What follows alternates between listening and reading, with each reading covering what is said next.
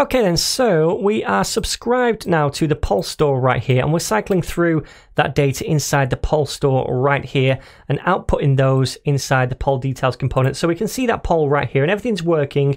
We're hooked up with this store, but at the minute, if we try to vote, then nothing works, and in fact we get an error. And also if we try to add a new poll, nothing works and we get an error. And that's because currently when we try to do either one of those, we are emitting custom events and we're trying to send those back up to app.svelte, where we handle those and add them to data in app.svelte. Now we don't want to do that anymore. We don't want to send data back up. We just want to communicate directly with the new store that we've created. So we can either add a new poll to the store via the form, or we can update the votes when we click on one of those options in the polls.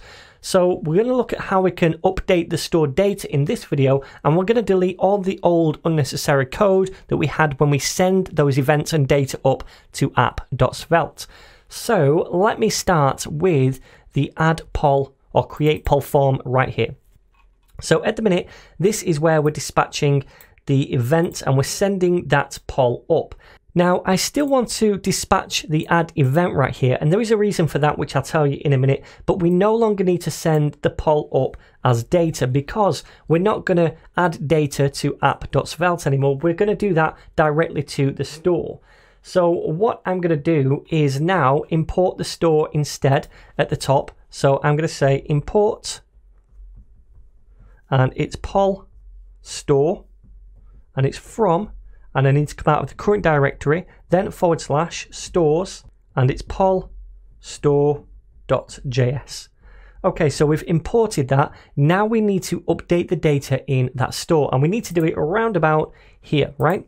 So let me do that by, first of all, creating a comment to say what we're going to do. Save poll to store. And then underneath, it's as simple as getting the store, which we import. So poll store dot, and we use a method called update. And this fires a callback function where we take the current data from the poll store that's there before we add something. So current polls, we'll call that, but you can call it what you want.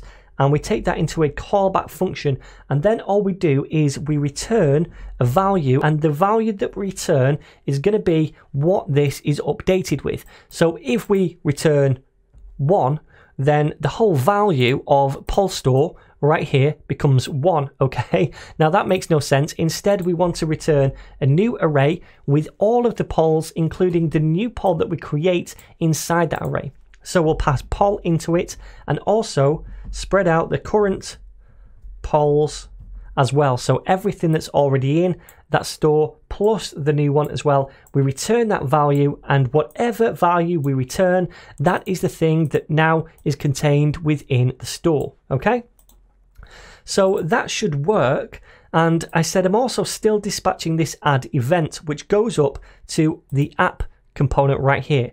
And the reason I'm doing this and we're still handling that add event right here is because if we take a look at handle add, not only do we add the new poll to the polls, but we also change the active item to current polls, so that when we add a new poll over here and we click add poll, it goes back to this component view instead.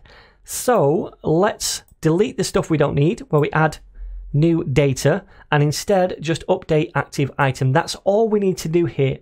So that's done. So we can save that. And now let's try this out. So let's go and add a new poll, blah, blah, blah, blah, and add it. And now we can see this works. So the polls are now being added to the store.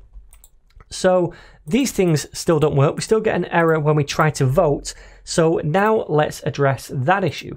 So to do that, we need to go to the poll details. So let's open poll details.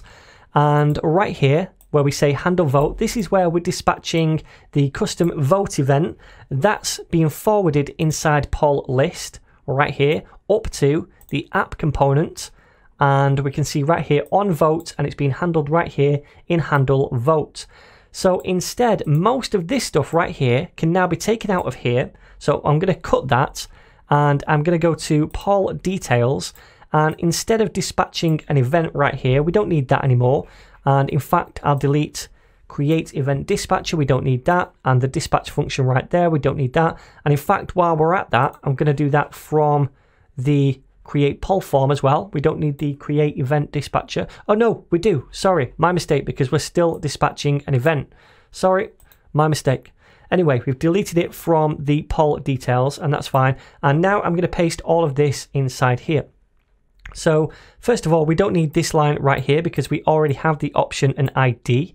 So let's get rid of that. Remember, the option and ID came from down here where we passed them into the handle vote function. So it's going to either be A for option or B for option, and then the ID is passed in for that poll as well.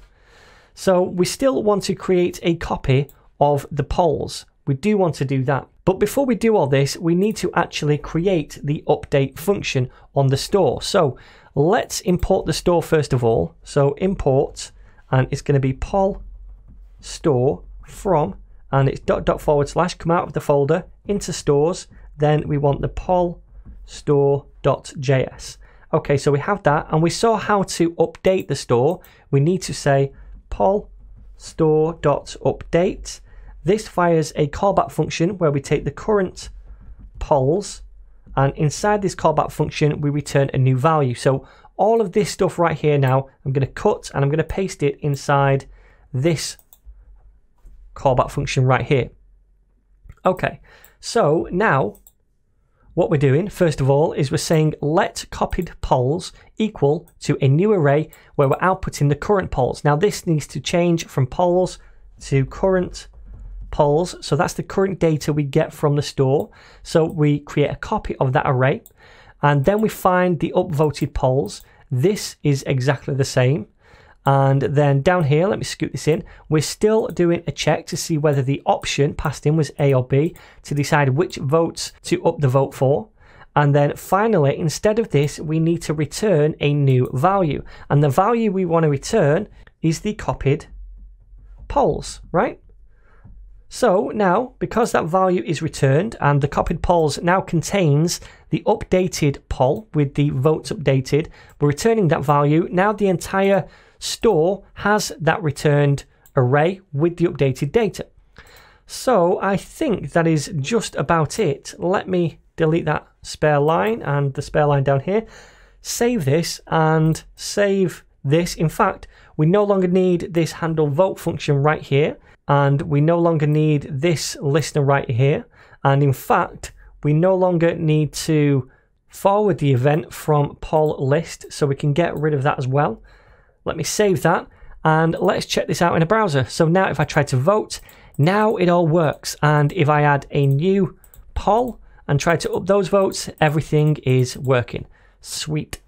So now we've done that and we've hooked everything up with the store. In the next video, what I'd like to do is show you how to delete these polls by clicking on a delete button.